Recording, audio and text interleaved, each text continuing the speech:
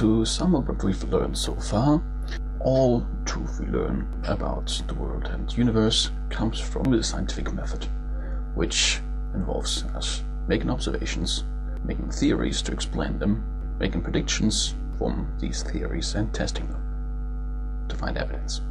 Now, if this wasn't confusing enough, well, I'm afraid it's going to get worse. Because while it may seem straightforward what it means to disprove a theory, in reality it isn't so. Because any given theory you come up with to explain any given physical phenomena could be correct, given that that theory is made complex enough.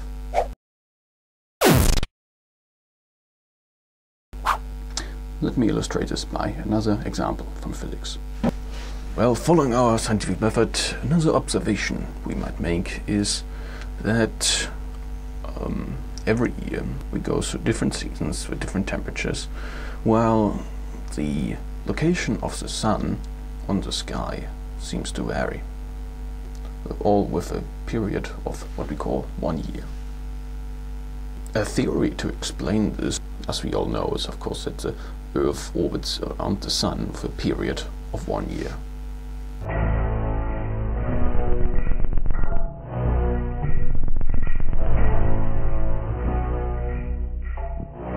However, a theory that at first glance seems equally possible is that in fact the sun orbits the Earth with a period of 1 year.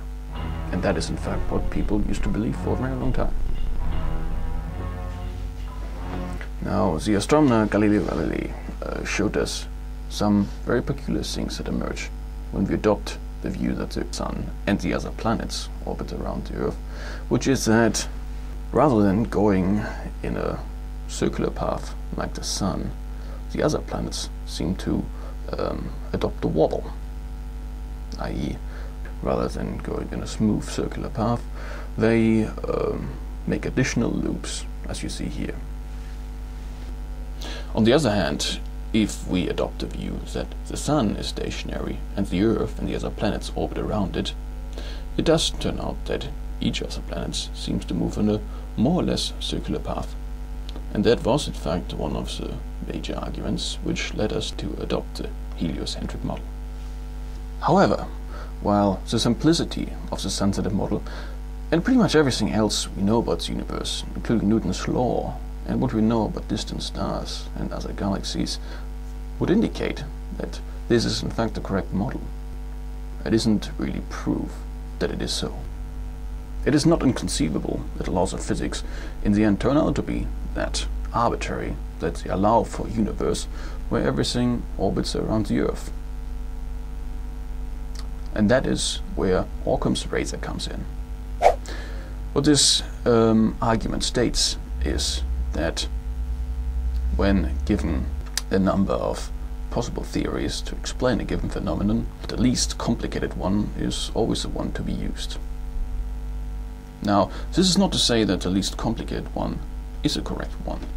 However, for any given phenomenon, you can always come up with an arbitrarily complex theory that will end up explaining it. And that wouldn't get us anywhere. You might as well assume that gravity is caused by ghosts or that electromagnetism is caused by gnomes. But while these are in themselves valid theories, rather than answering questions about the universe, they would only create more. For instance, why do the ghosts do what they do, or who created the gnomes? If the sun was to orbit the Earth, Newton's law of gravity couldn't be valid, and thus, for this theory to be true, the whole laws of physics would have to be different from what we already thought we had established. In other words, it would be a very, very complex theory.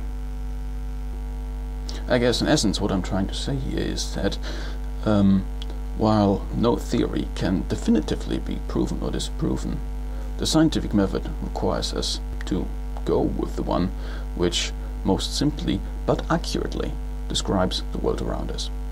I hope that all made sense so far. Now there's a last point I like to make about conspiracy theories.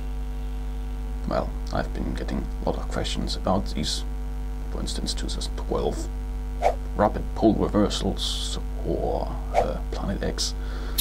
And don't get me wrong, I'm very happy about all of your questions. In fact, I would like to make videos about them as well. However, the fact of the matter is that you are way too concerned about these questions, as I shall explain now. Well, some of them are plain wrong and contradict everything that we know about physics, or at least think to know about physics. Others are not, and actually describe physically realistic scenarios. However, that does not necessarily mean they're credible concerns. And that is best illustrated if we apply the scientific method. Now, as I've explained, for scientific theories and any worldly concerns we derive from them to emerge, there has to be an initial observation that has to be explained. Now, a perfect example to illustrate this is the issue of global warming.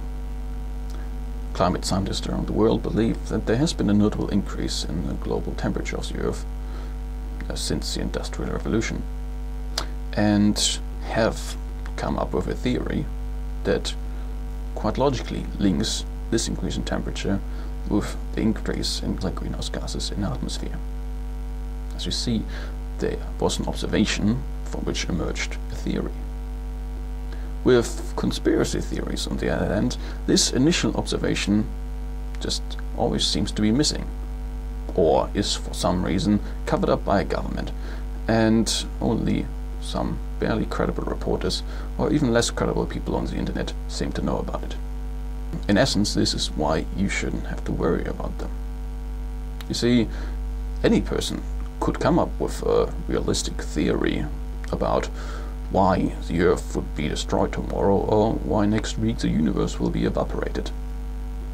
But as long as there is no initial observation which would give reason for such a theory to be developed, there really is no reason to even think about it.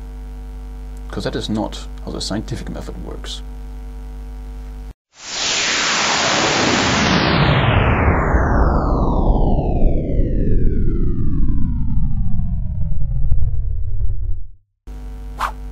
Well, I hope that has put your mind to rest a bit, and that concludes my 2 cents on physics and the scientific method. Thank you very much for watching, and I see you in the next episode, hopefully soon. All the best and take care.